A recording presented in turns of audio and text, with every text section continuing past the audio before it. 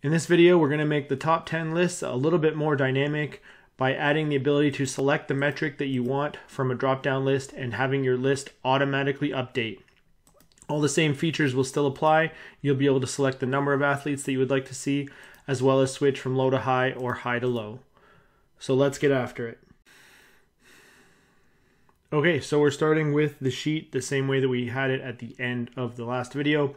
And if you haven't had a chance to see that video and figure out how we got this far, then I will link that video right now in the top right-hand corner. And you can go check out that video to find out how to create this top 10 list. A couple features from this list. We have the ability to select how many athletes we would actually like to display, as well as rank our values low to high or high to low. Now, before we get into this video, I need to remind you that if you're finding any value in these videos, please like and subscribe to the channel and hit the bell notification so that you'll be updated whenever there is a new video. So, without further ado, let's get after this project here. Now, if you remember from the intro, the first thing that we're going to have to do is actually create a drop-down list here where we can select from the different metrics that we have.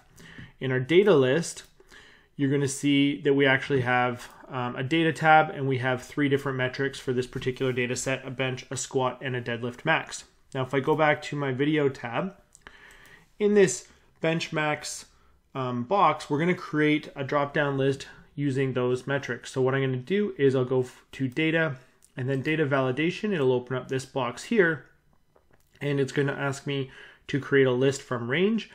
I'll just click the select data range icon, and I'll go over to my data, and I'm going to select C1 to E1. Okay, and that is going to be my list. And when I hit OK and then save, if I go back to my video, I can now actually switch the metric that I want to look at. Now you'll notice that it doesn't do anything to our sort list yet, so we have to put this metric now into our sort list. So this is the formula from our sort.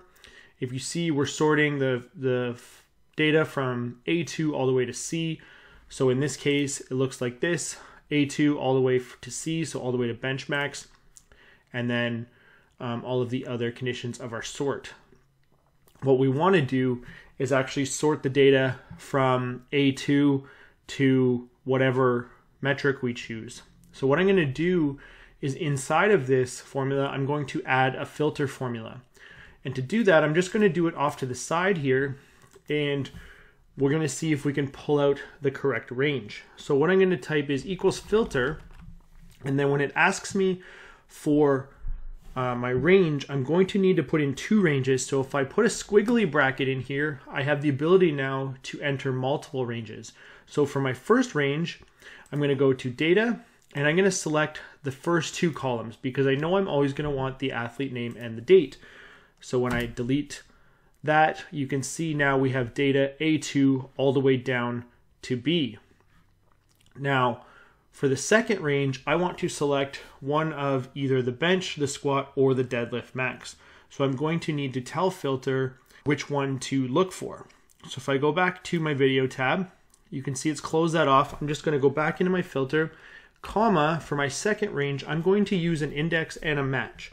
So I'm going to index, and what I'm going to index is all of the data. So A2 all the way, in this case, to E, and you can see what it's given me. And then comma, one more time for the actual column. And in this column, I'm going to type in match. And I want to match for the one that we've selected, F2, and then comma, where do I want to match for this? I want to match for it in the headers. So what this is going to do is it's going to take the F2 value and then go across data 1, 1 and look for which one that is and return that column. And then false, because these have no order associated with them. Now when I close this off, that will be my second data set. I can close off my squiggly bracket, and then for filter, what I need to do is add a condition. So my condition is going to just be that there is a value in the name column. So I'm going to type in data, exclamation mark, A2 to A, and I'm going to choose that when it does not equal. So all this is saying, if we look at this, we have filter, our first range A2 to B, and then comma, we're index matching for our second range, and then our first condition is going to be that when there is a name in the name column, so we're going data A2 to A, and then when that does not equal nothing. So when I close this off, you can see now we get our range. And if I'm to switch the actual value, you can see that these numbers actually change in corresponding with our value. What I can do now is take this whole filter formula and I can just copy it as is and go to my sort, and where it has data A2 to C, I can now paste that right in there.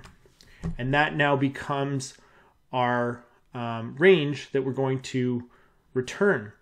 Now the last thing that I'll have to change is now where we have started to organize our values here by data C2 to C. In this case now, we're going to delete that, and we want to organize our values by column 3, because column 3 is going to be always where our data sits.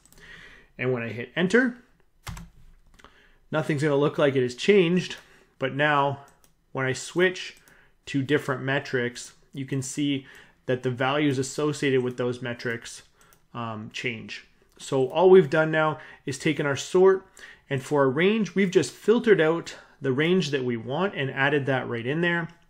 And then we are sorting it now by column 3.